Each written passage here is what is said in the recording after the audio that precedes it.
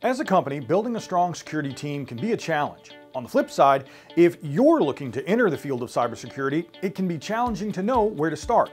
I had a chance to discuss both these issues with someone who's been there, Michael Coates, co-founder and CEO of Altitude Networks, who was also the former Chief Information Security Officer at Twitter and Director of Security Assurance at Mozilla.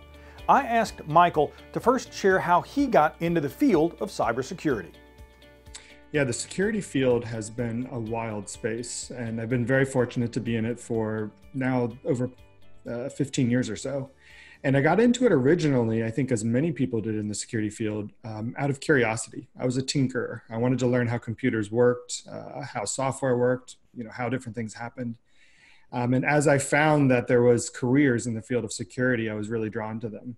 And the beginning of my career in security was actually in red teams, which was really exciting because week over week, I would be called out to a bank or a company with the goal of breaking into the company through social engineering, through physical pen testing, through hacking into the network and applications. And it was really exciting to learn how it was actually being done week over week, and then sitting down with the CIO, the CTO, and explaining, these are the actual things we found. And you would get pushback, which was always interesting. Oh, that's not possible. But doing it and having that be the first thing, like, well, let me show you, I just actually did it. That was a really interesting way to cut my teeth in the field of security. Over the years, I progressed into a variety of roles, focusing on application security for a number of years, having a great stint in OWASP, also being on the OWASP board, and eventually moving to the West Coast where I started security programs at Mozilla and eventually was head of security there. Protecting hundreds of millions of users with the Firefox browser, along with an amazing team. That was quite a challenge. Then eventually found my way over to Twitter. CISO of Twitter was equally exciting. On one hand, people say, well, what would you really need to protect at Twitter? People use Twitter to say they're having a ham sandwich for lunch. True. But on the other hand, it's also a global platform fundamentally for free speech. And you can think of some organizations and regimes that are not in line with that reality.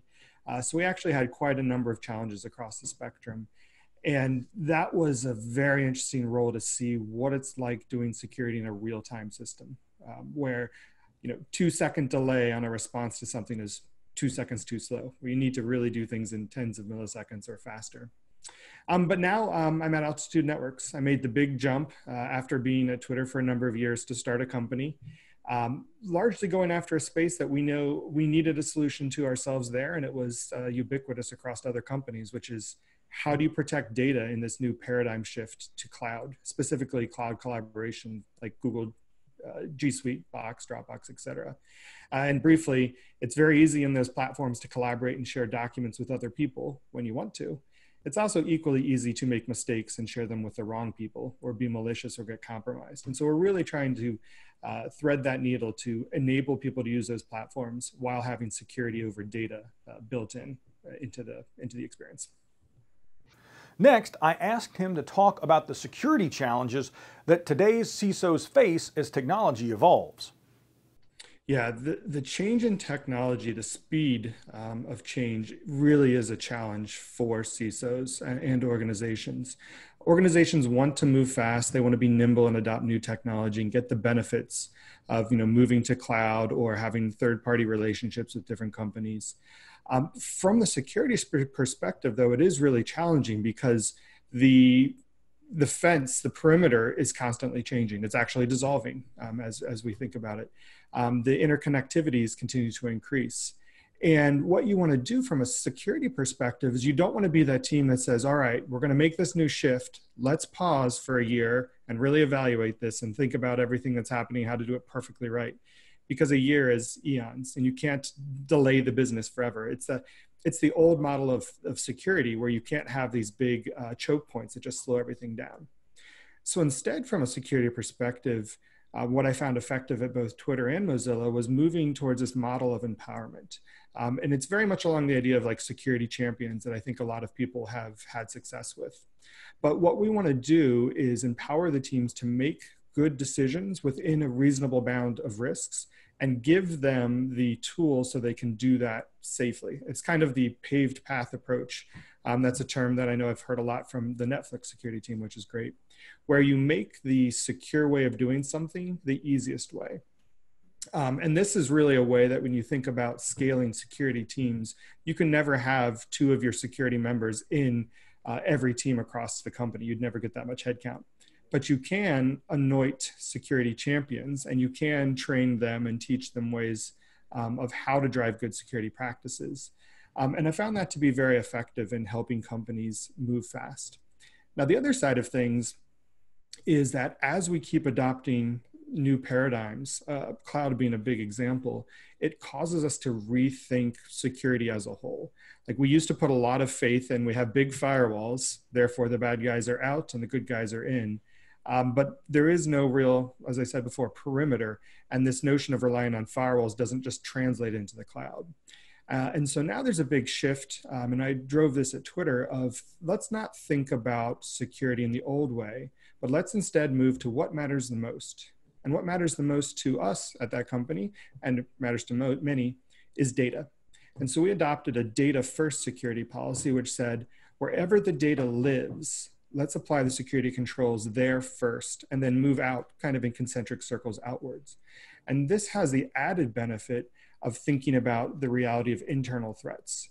Now that the internal and external is really dissolved, your employees could always have been a threat before, but now you have third parties, you have people, temporary workers, you have interconnections to third-party systems and networks.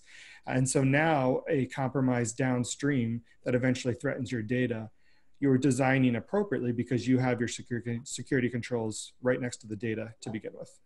Michael then shared best practices companies can use to build strong security teams.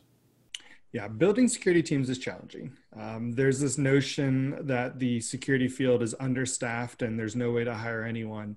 And I think that's a little bit disingenuous. It is challenging, don't get me wrong, but companies are not doing themselves any favor when they build their security teams. And specifically what I mean by that is, in many cases, when you are trying to build your security team, unfortunately, companies are sometimes underfunded. So they get to hire one or two people, and they're like, all right, well, we're going to get the best for that one person. So let's pick these 15 different skill areas and hire someone that knows all of them. And you can guess how that plays out. You can't find those people. So one, we have to get away from the security unicorn that doesn't exist.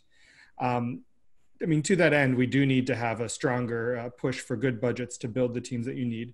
But let's assume you have those headcount. Now, when you go to hire those people, first step back and look at your current team and say, all right, what skills do we need? What areas of coverage do we have? And how do we build a job description and role that actually exists for a candidate? So let's find that person that's very strong, that is a good analyst for the SOC, or a good security engineer, or a good application security engineer. After that, as you're trying to find that talent, go to your recruiting and your sourcers and sit down with them and have a conversation. This is the kind of person I'm looking for. These are some examples of people that are close, but not what I'm looking for. That is one good way to get your sourcers, that first line of attack, actually on board. So we avoid this failure where you see those recruiting emails saying, hey, do you have a CISSP? Or if you don't have a CISSP, you get thrown out of the candidate pool. That really is a reflection that you've been lazy in your hiring practice, because you shouldn't look for just one particular certification, or really any at all. They're a tool for learning, but not necessarily a filtering mechanism. After that, have training for your employees on how to do good interviews and good hiring. It's not easy to do interviews, but we should be aware of things like unconscious bias.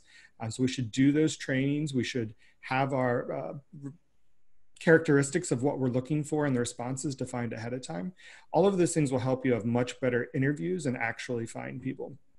Now, once you've done your end of the spectrum, the other thing to do is to get out there as a company to attract talent. Encourage your security team to go to conferences, to speak at events, host local security events like OWASP or B-Sides or any of those other type of events that you can be a sponsor for. That's another good way to show the security community, hey, this is an interesting place to work. I'll get a chance to interact with the community. And I found that to be a good way of having conversations and attracting new talent. And lastly, Michael offered advice for both IT pros and non-IT folks who want to start a career in cybersecurity. So on the flip side, how do you think about this from the individual wanting to break into the field of security? And that's a really good question. And first of all, we need you, so please do. The one thing I'll point out is there is no bad time to do this. If you are in school, this is a great field to go into straight out of school. And if you have 10 or 15 years of experience in a different field, it's still a great time to make the switch. And so two areas there, and I'll jump into them both. So for the student in school, take the courses you can. If you want to get a computer science degree, get an information technology degree, even an auditing style degree, all of those have different paths in the field of security. Second, find security labs and activities and do them. That learning by doing is by far the best thing you can do. So download vulnerable web applications, vulnerable operating systems, use a web proxy or Metasploit and actually do the exploits. You'd be amazed how much you learn when you go from, oh, I read about SQL injection to I did it in an application and actually see it working. After that, go to the community security meetups. That's a really good way to build your network. And you would be so surprised in the field of security how having that, the network is not big. The total number of people in security is not big. So once you start to meet them, you get into those open source projects, you build a network, maybe on Twitter. The security community is strong on Twitter. I've found some people that go on Twitter and they say, hey, I'm looking for my first job in security. Here's my skills. Help me out. It works really well. Now, flipping over, if you've been in the industry for 10, 12, 15 years, you're actually a great person to move into security, and you might be surprised by that. The reason is because in security, we are building a specialization of security skills on top of a fundamental capability already. So think of application security engineers. They have to be good at coding to some degree, or network security engineers, again, a networking background. So if you've been in those different roles, you already have all those base skills that are critical to what you're doing. So start to study some of the incremental security knowledge to give yourself a baseline. That's where some of the Security Plus certifications, those are good ways just to start and get the common lay of the land. But a company, maybe even your own company, would be well suited to bring you in and train you up on that incremental security skills. And that's something we actually did quite a bit at Twitter, and I recommend to other companies, is to build that pipeline of skills. You take new candidates out of school, you also take internal employees that are excelling in the company, and you train them that incremental skills, and you suddenly have people that know exactly how the underpinnings of everything works in their domain, and they're advancing in that security space. So it's a really good opportunity on both sides. Companies, take internal transfers and train them, and then employees, go ahead and make that big leap into security. You can actually do it, and you'll do a really good job. Whether you're an IT leader trying to build a security team or someone wanting to join one, first-hand advice from someone who's been there, like Michael, can be invaluable. Now, if you enjoyed this video, click the like button or subscribe to our channel, and visit ZDNet or Tech Republic for all the latest security news, research, and advice.